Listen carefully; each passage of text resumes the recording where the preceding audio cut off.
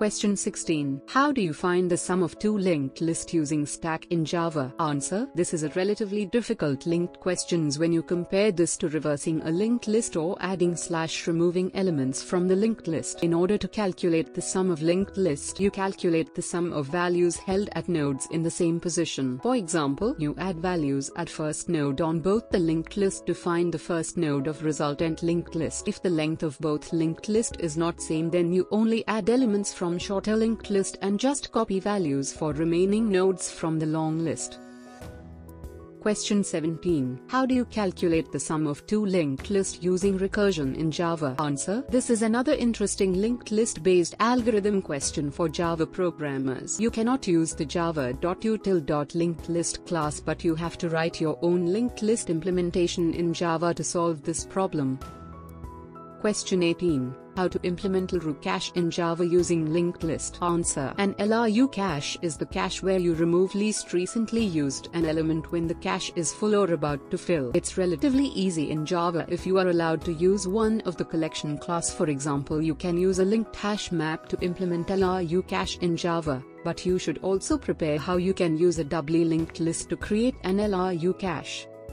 Question 19. How do you reverse every alternate k nodes of a linked list in Java? Answer. This is another difficult linked list algorithm question which is mostly asked to experienced programmers. For example, programmer having 3 to 6 years of experience. You have been given a singly linked list and you need to write a function to reverse every alternate k nodes, where k is an input to the function, in an efficient way. You also need to calculate the time and space complexity of your algorithm. Question 20. What is a linked list? Answer. Linked list is an ordered set of data elements, each containing a link to its successor, and typically its predecessor. Question 21. How many pointers are required to implement a simple linked list? Answer. You can find generally 3 pointers engaged: a head pointer, pointing to the start of the record; a tail pointer, pointing on the last node of the list. The key property in the last node is that its subsequent pointer points to nothing at all. NULL. A pointer in every node, pointing to the next node element. Question 22. How to delete a node from linked list? Answer. The following are the steps to delete node from the list at the specified position. Set the head to point to the node that head is pointing to. Traverse to the desired position or till the list ends. Whichever comes first, you have to point the previous node to the next node. Question 23. How to reverse a singly linked list? Answer. First, set a pointer current to point to the first node, i.e. current equals head. Move ahead until current = equals null. Till the end, set another pointer next to point to the next node, i.e. next equals current greater than next. Store reference of next in a temporary variable. Result, i.e. current greater than next equals result. Swap the result value with current, i.e. result equals current, and now swap the current value with next, i.e. current equals next. Return result and repeat from step 2. A linked list can also be reversed using recursion, which eliminates the use of a temporary variable.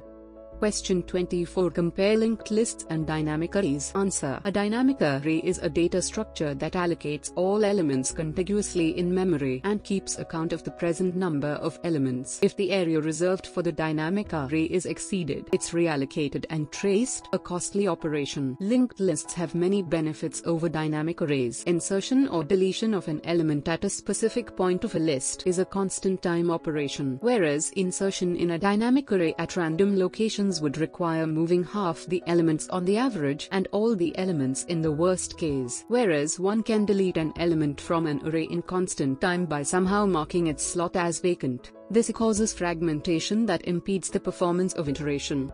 Question 25. What is a circular linked list? Answer. In the last node of a singly linear list, a link field often contains a null reference. A less common convention is to make the last node to point to the first node of the list. In this case, the list is said to be circular or circularly linked.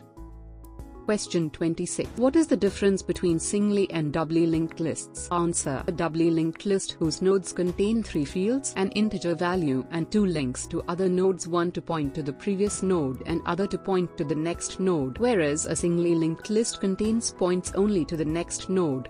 Question 27. What are the applications that use linked lists? Answer. Both stacks and queues are often implemented using linked lists. Other applications are skip list, binary tree, unrolled linked list, hash table, key self-organizing list. Question 28. How to remove loops in a linked list? Or, what are fast and slow pointers used for? Answer. The best solution runs in ON time and uses O1 space. This method uses two pointers, one slow pointer and one fast pointer. The slow pointer traverses one node at a time, while the fast pointer traverses twice as fast as the first one. If the linked list has loop in it, eventually the fast and slow pointer will be at the same node. On the other hand, if the list has no loop, obviously the fast pointer will reach the end of list before the slow pointer does. Hence we detect a loop.